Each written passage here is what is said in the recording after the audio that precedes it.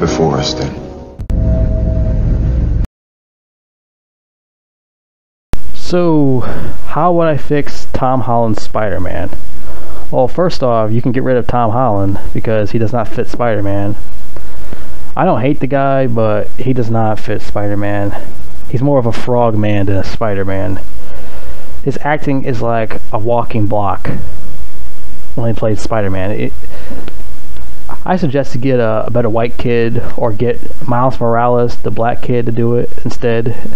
Like, how many Peter Parkers are we going to have in these movies? How many are we going to have of Peter Parker? Especially they're back in high school again for a third time. What's with movies in high school? I don't understand the logic with movies in high school. Why couldn't it just be in college? I remember that MTV Spider-Man show was in college. Remember that cartoon, MTV? Nah, you get too young. You probably want to know. Yeah. There was a cartoon on MTV, and Spider-Man was actually in college. And that's rare, because most things that come out, cartoon shows and movies of Spider-Man stuff, most of the time, like 90% of the time, he's in high school. Change it up. Instead of high school, put him in college, or no school at all. He just working at Daily Bugle. That's his regular job, and his second job could be a pizza boy, like Spider-Man 2. But no, let's just do it all over again and just get a different white kid that can't act and put him high school again with this big fat kid that named Ned, who's fat and jiggly, I meant, and he annoys the crap out of Peter every second of the day. And also you have potato actor Zendaya, who shows the same face in every movie. Oh, it gets worse. All these characters, this movie needs a big old spring cleaning. This whole movie needs big old spring cleaning. First off, Ned, get rid of Ned, because when you make a character, don't make him really annoying. It's fine that he's fat, but don't make him really annoying. Get rid of Ned, get rid of Zendaya. Zendaya does not fit as MJ. You can find another black chick that can be MJ. You can't be her. Oh, I'm sorry, Michelle. Like Michelle Obama. Ugh. Look, Zendaya is attractive, but she cannot act. Every time I watch her, it's like, well, that's all she does? That's it? She just says her lines, that's it. She has nothing like expressive or like interesting, because like her acting is like a tired sloth, and sloth is always tired already. I don't know what it is. I don't get what it's. Yeah, find a better black chick. That Laura Harrier in this movie, she could have been MJ, but no, they went with Zendaya for some reason. I don't get it. It's because Disney owns Marvel, and Zendaya was in a Disney show called Shake It Up, and that other show was it Undercover, some kind of spy show she was in afterwards. She was like, she's a star of Disney, why just get her in a Disney Marvel movie? And she plays Spider-Man's girlfriend. No, just why? Why would you do that? The girl can't act. Like I said, she's attractive. She seems like a nice chick, but I don't see her as Spider-Man's girlfriend. Find a black girl that actually looks, more stunning looking and more, has better acting. A lot of people like Zendaya. I don't see why. I don't get it. I don't get what's so amazing about her. She just says a few words and it's like she's amazing or something. She's not like those people from the 50s through 70s. Those actors from then. Those actresses back then. She's not like those classic people. No way. Or even 80s and 90s. She's not like those classic actresses and singers back those days. She's nowhere near to those type of people. Anyways, because let's continue. Yeah, of course, we're talking about Homecoming and Fart from Home. We're talking about both of them. But first, we're talking about Homecoming first. Homecoming is like, especially when you got like Aunt May to play Peter's aunt. You gotta be kidding me. She looks too good looking. Is she supposed to be like old and wrinkly? Here you go, Sonny. Here your hard candy. Is she supposed to look like that? Not like some sexy lady? That was from My Cousin Vinny. Well, she was pretty hot in that movie. I'll admit to that. But people still think she's hot now. I'm like, I mean, she's still not that bad looking. You know, she's still cute. But she's an old lady. Seriously. But do you know what's worse? Iron Man's in here. And Iron Man gave him a suit. He made a suit for Spidey. Look what we got there. Iron Boy Jr. This is not even a Spider-Man movie. Because every time I watch Homecoming, I get furious every time I see Iron Man show up out of nowhere to help out. This is Spider-Man's movie. This is not Iron Man 4. What the heck are you doing here? Get out of this movie. I'll get so mad every time I see him in there. I'm like, what's wrong with the director? Is he high? Does he have anything in his head to understand that it's supposed to be a Spider-Man movie, a standalone Spider-Man movie with other crossover characters? I mean, besides him, Captain America shows up on the TV talking to kids in school. I'm like, how many Avengers characters are going to be in here talking? Oh my god. I understand he was in Captain America Civil War, but this is Spider-Man's standalone movie. You can't have characters from different films and different stuff come into here. You treat him like a baby. Which he is a baby in this movie. It's like Spider-Man in this movie is spoiled. He's spoiled in this movie. The other Spider-Mans, not Tom Holland. I'm just talking about him now. Tobey Maguire and Andrew Garfield. They work hard to work on those suits. They work hard to work on technology to shoot webs and stuff like that. This guy, he gets Iron Man to make it for him. That's what a spoiled baby would do. And I don't like characters that are spoiled babies. I mean, I know there's Iron Man and Batman. Batman was a spoiled baby. He was born and raised by a rich family. But this guy, Spider-Man was never like this in the comic books. I'm not counting the new ones. No, the old ones he made his own stuff. This is ridiculous. And most of the time in Homecoming, you know what else is bad about Homecoming? He's like Mr. Magoo.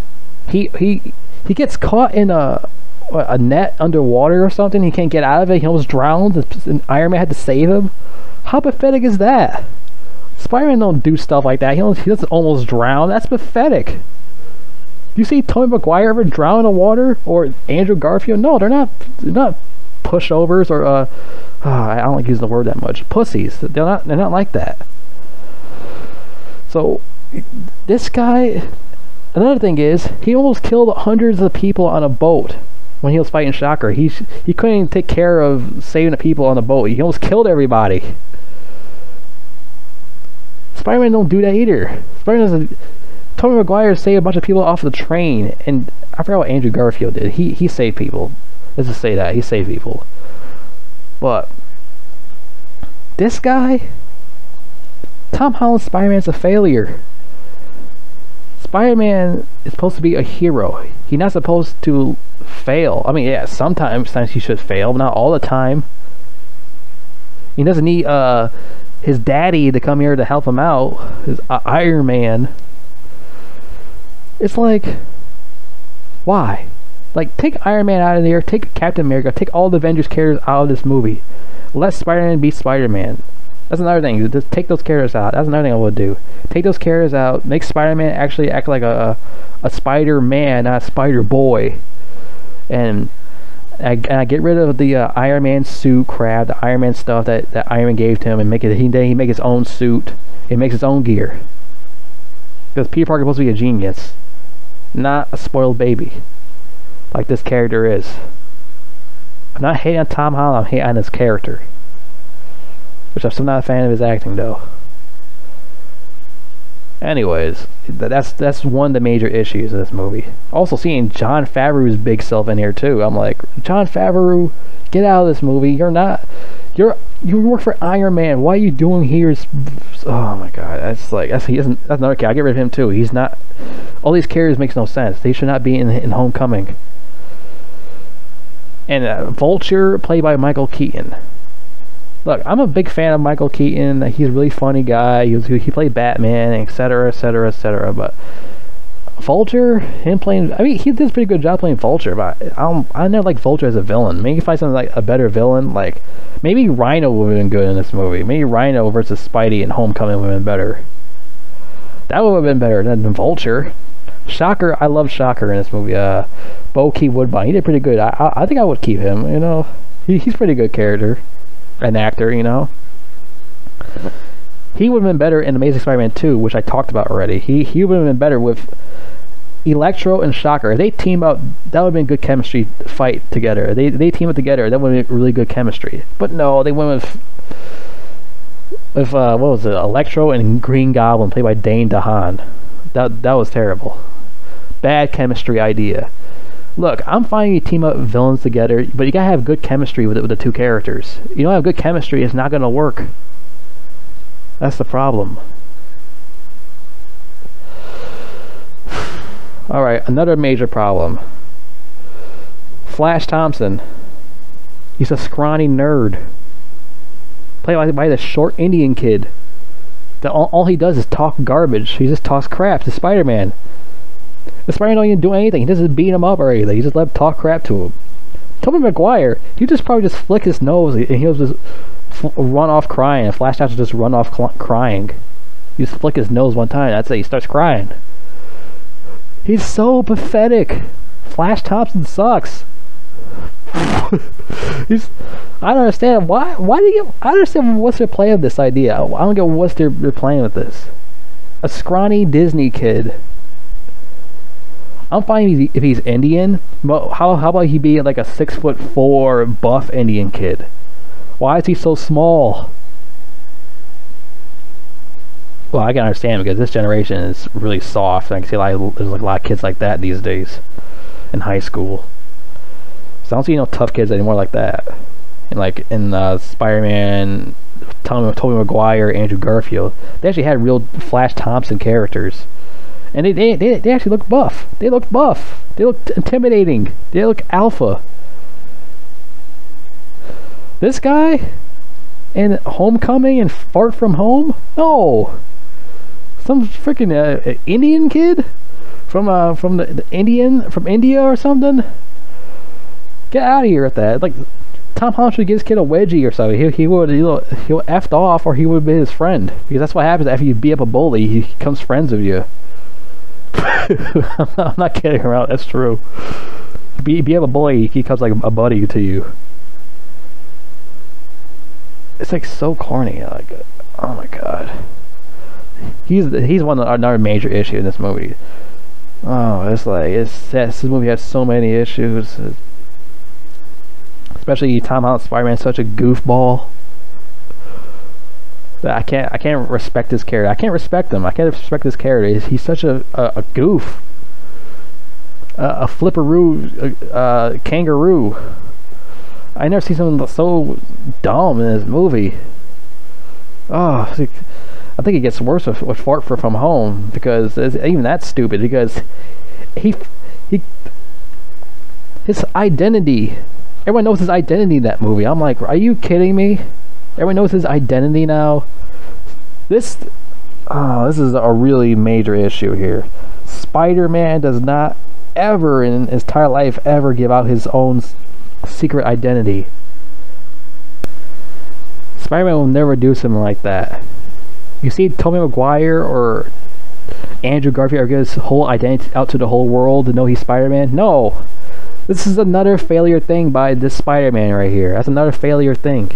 You should never do that. What is with these writers? What's with the director? Does he understand what Spider-Man's about? He never get out his secret identity.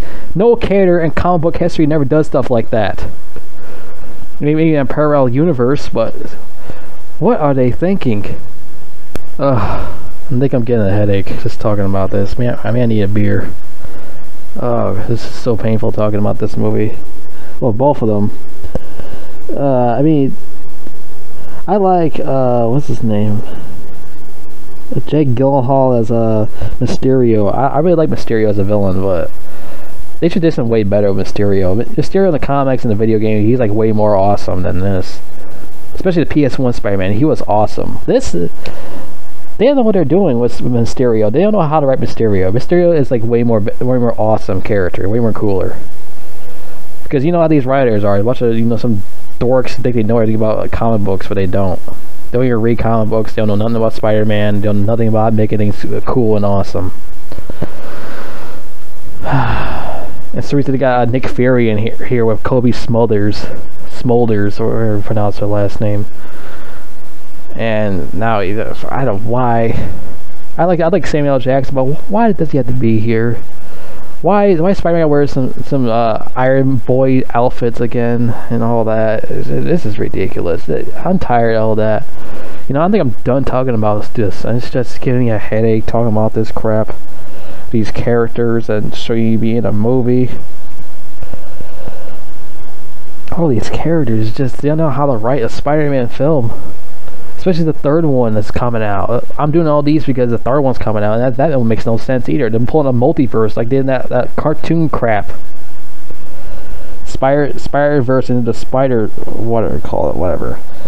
And I didn't like that movie. I thought it was okay. It's just that it was really just too much stuff going on in that movie. It was like, I'm not a fan of multiverse stuff. I'm just not a fan of that. It's just they bring all these actors back and all this stuff just for this multiverse horror crap.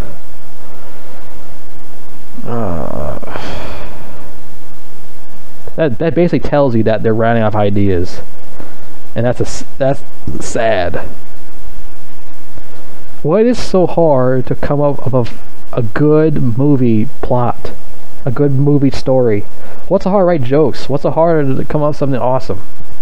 Something that's, you know, badass. Well, they don't do anything badass. Most of the time movies these days come out as bad or ass, but not the two combined. I'm tired of talking about this. I can't. This movie's bad. Both of them, they're really bad. But these kids didn't grow up what we grew up with. Tobey Maguire and Andrew Garfield. When I grew up with Andrew Garfield, I didn't really like that guy because he replaced Tobey Maguire, so I didn't really mess with him. Now I'm like, the first movie grew up on me, the Amazing Spider-Man 1. They grew on me. I was like, you know, this guy's not that bad. I actually like this guy. What? Tobey Maguire, like, it's...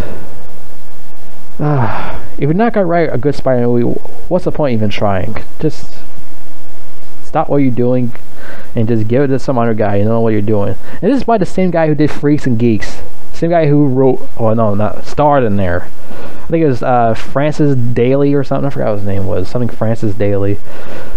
He was from, you know, movies like Waiting, and that was like a really funny movie. How he acts like in the end of the film. He doesn't know how to write Spider-Man. He doesn't know how to write Spider-Man. He doesn't know how to do it.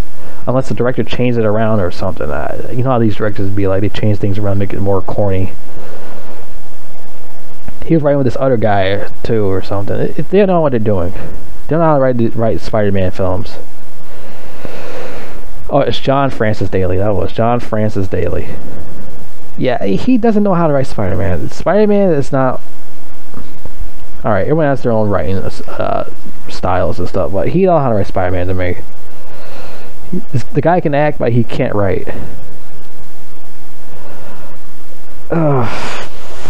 Spider-Man. How about Spooder-Man instead? I'd rather watch Spooder-Man than watch Spider-Man. Especially Tom Holland's Spider-Man. It's like, after watching the movies, like, you have like a bad hangover or something. For like yelling and screaming at the screen for like an hour of how annoying the scenes of the film are. Most of the time I'm like face palming. I'm like, oh my god, this is so bad. Oh, my brain. Like, every time I watch the movie on TV, all I do is just shout at it and get mad. Like, I can't mess with Tom Holland movie. It just gets me really angry. The only ones I can watch is just Tobey Maguire or Andrew Garfield. That's it. I cannot watch Tom Holland. It just hurts my brain just looking at it. Like the bad writing, the bad casting, and the bad story. It's just, I can't look at this. Oh my god, it's like, it's awful. Just look at this poster. Just look at it. Look at the poster. Now, do you think it's a really good Spider-Man poster? Just look at this. It's a mess. It's a disgusting mess. This is not art. This is not Mona Lisa type of thing. This is disgusting. Look, why is Iron Man on the poster? This is a Spider-Man movie. He's not supposed to be there. Look at him. It's just flames or something. He's just staring at something. What's he staring at? Boobs? What's he looking at? Cocaine or something? Who is he looking at?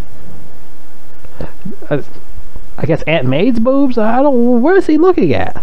Tell me. What is he looking at? And look at this. Look at Frogger right there. Tom Holland. Look in the middle. Look at Frogger. Look at me just staring into the skies or something. How should I even be in this movie? You know, that's another thing about Tom Holland. It looks like he doesn't want to be in the movie.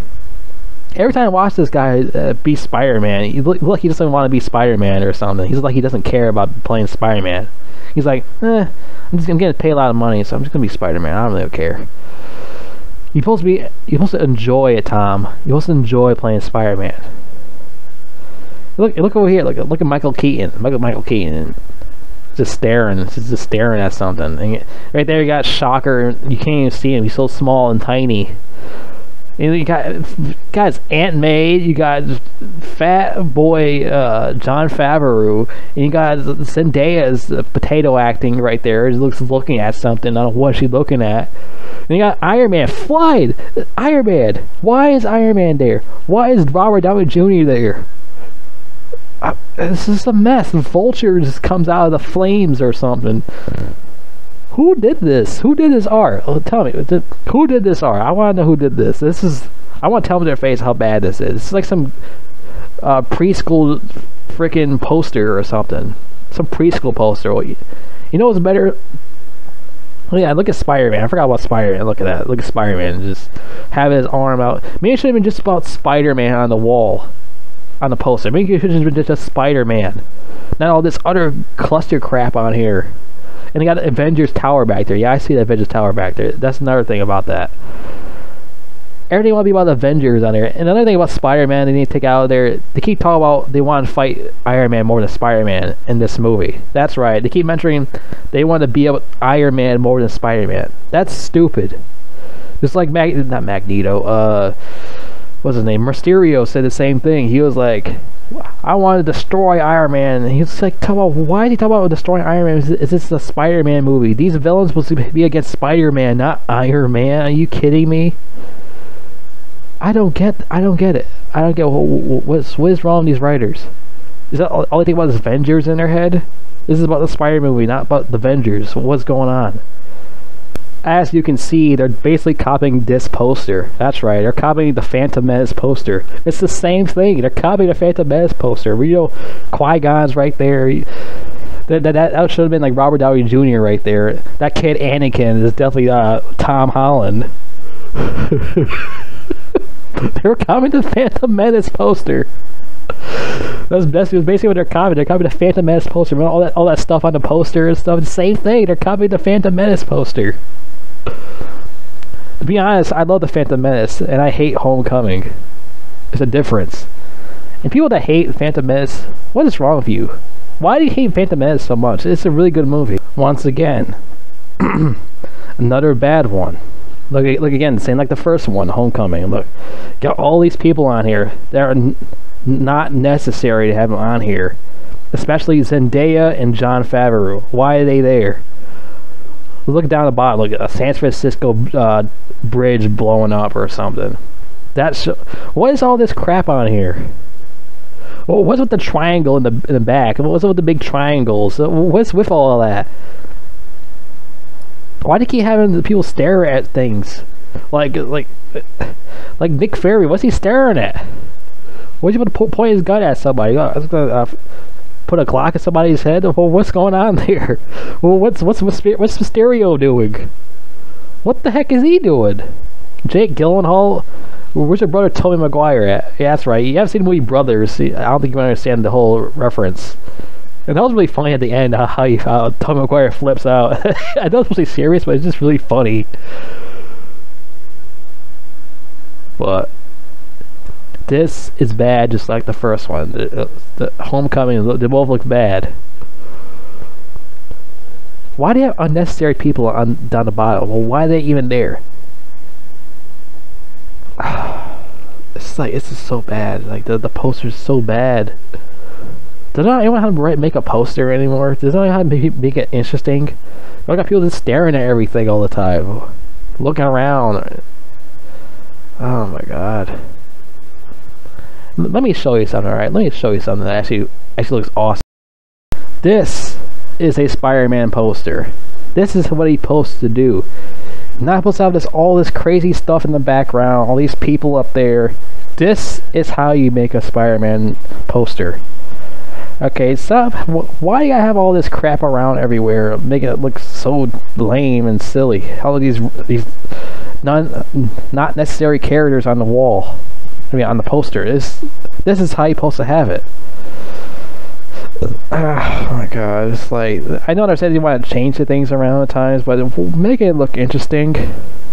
Stop making it look like some kid did for you, some 8-year-old.